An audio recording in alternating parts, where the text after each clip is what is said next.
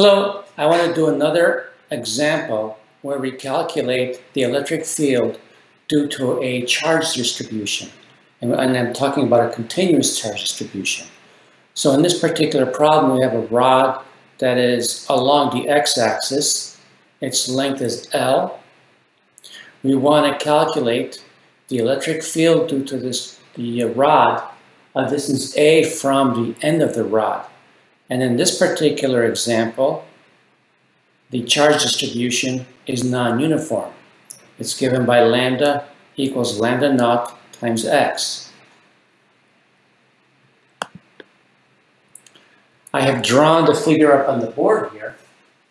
And to do this problem, what I have to do is remember my expression for dE, for an element of charge, dq, and so I got to take this rod and I got to break it up into small pieces, small dqs, and derive an expression for dE based on this dq. Of course, I also need to know my expression for r hat and my expression for r squared. Okay, so let's look at dq first. We know that dq is lambda dx, which is equal to, in this particular case, lambda naught x dx, as is given in the problem.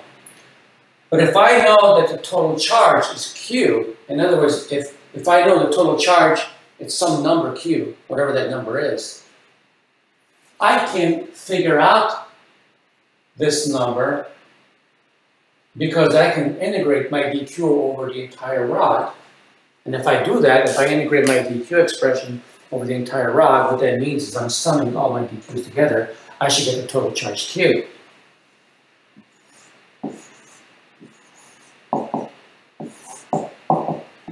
So I integrate over the whole length of the rod.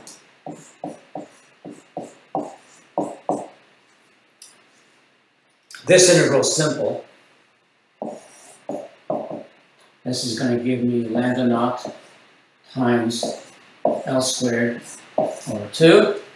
Solving for lambda naught, I get 2q over L squared.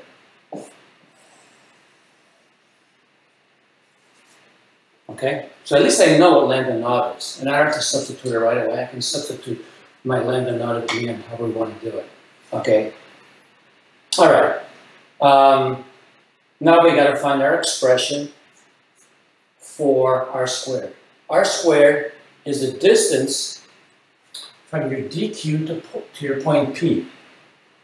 It's the magnitude of the vector that points from dq, our source of the field, to the point in which you're calculating the field.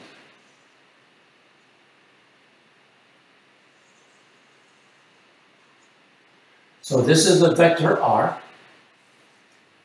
And we want the square of that magnitude. Well, r is going to be this distance, which is going to be L plus A minus this distance x.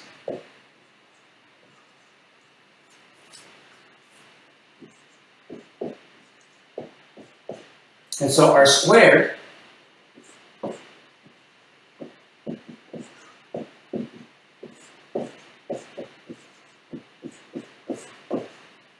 is that. Now the last thing is r hat, the unit vector that points from dq to point P, from the source to the point in question. And of course, that's just this vector divided by its magnitude. And so r hat is easy to determine in this particular case. R hat is in the I hat direction.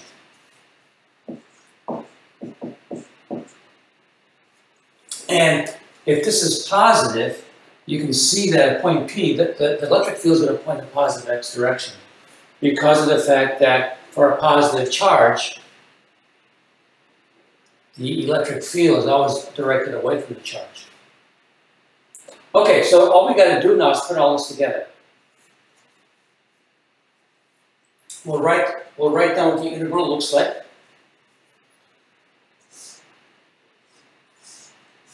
Well, actually, we'll write down what dE looks like, and then we'll integrate it. So our dE is going to be K. dQ, I'll just put lambda naught x dx. We can substitute lambda naught at the end. Okay. And then I'm going to divide by this term.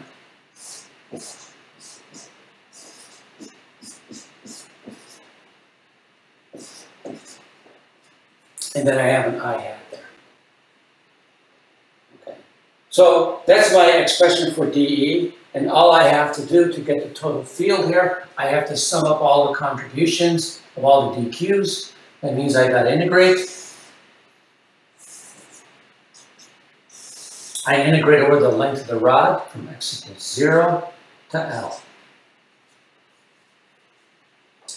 Now, I'm not going to spend my time here evaluating the integral.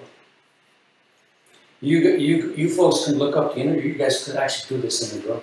I don't want to say look it up, but this is something you learn how to do in Calc 2. But I don't want to spend the time doing the integral. Okay, so I'm going to write down the actual final answer here.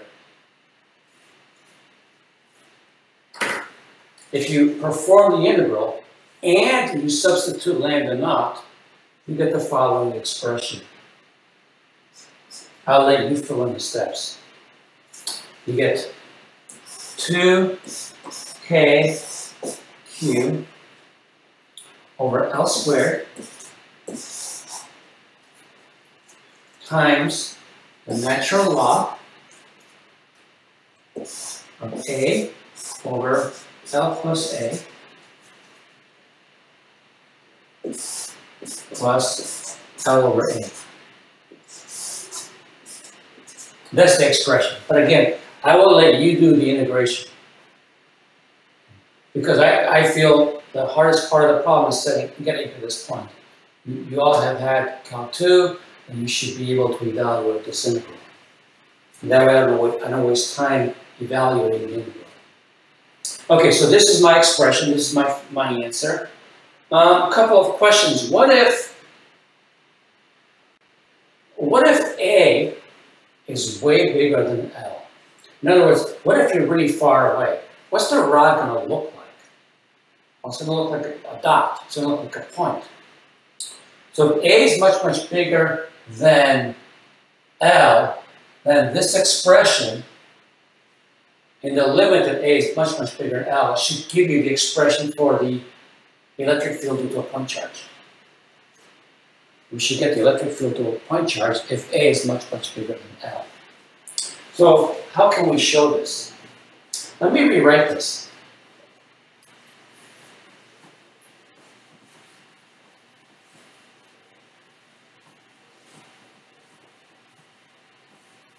I'm going to write it in the following way.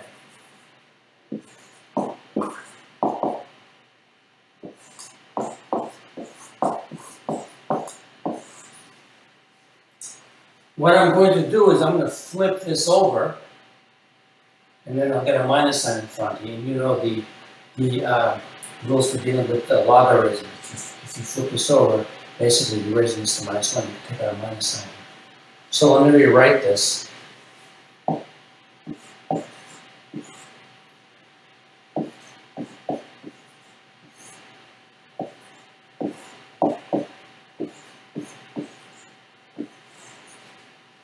So I get that. And it's in the I-hat direction. Okay. Now the next step I'm going to do is I'm going to rewrite this term in here. Okay, so I'm just, instead of rewriting everything, I'm just going to erase here.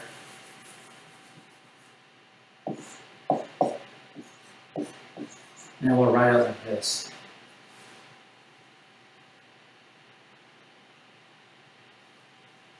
So what happens now? I think, well, we'll continue. Let's look at what happens if L is if A is much, much bigger than L, this term is not going to be very large. In fact, this term is not going to be very large, it's going to be small. This term will be small, and this term will be small. I want to take a look at it when in the limit where A is much, much bigger than L, but not infinitely far away. Obviously, if I'm infinitely far away, my electric field will be 0. So what I'm going to do is, I'm going to use an approximation to this natural log. And again, you've learned this in Cal 2, that you can write in the Taylor expansion the following.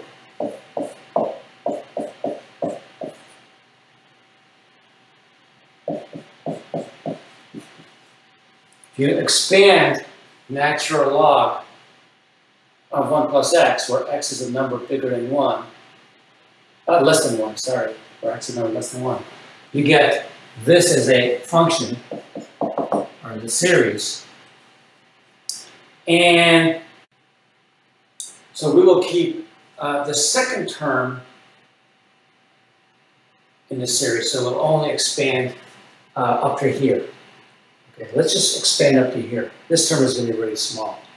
So we'll expand the expression to the second term. Okay. So if I do that, then I rewrite this expression in the following way.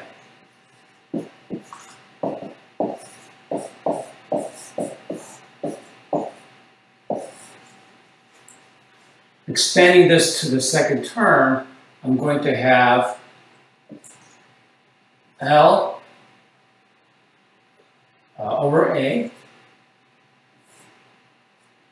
minus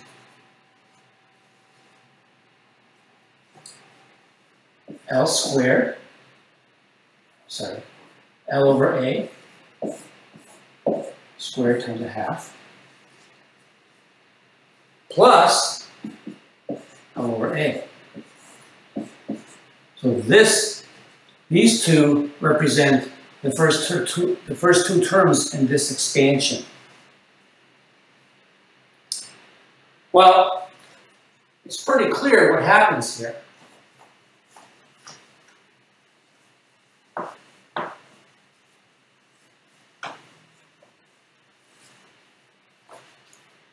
If you distribute the minus through, you get a minus L over A plus a L over A. And this minus sign cancels with that minus sign. So you end up getting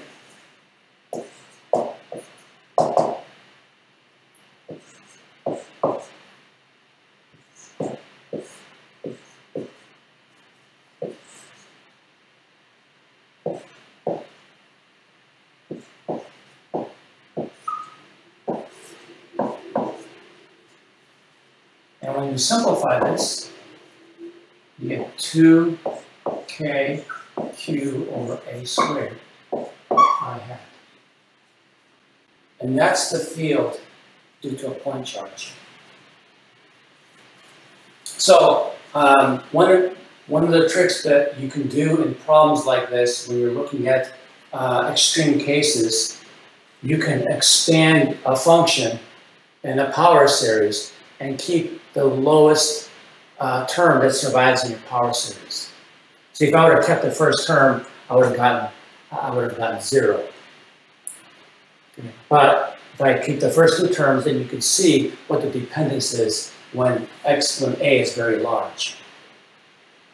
All right, that's it then.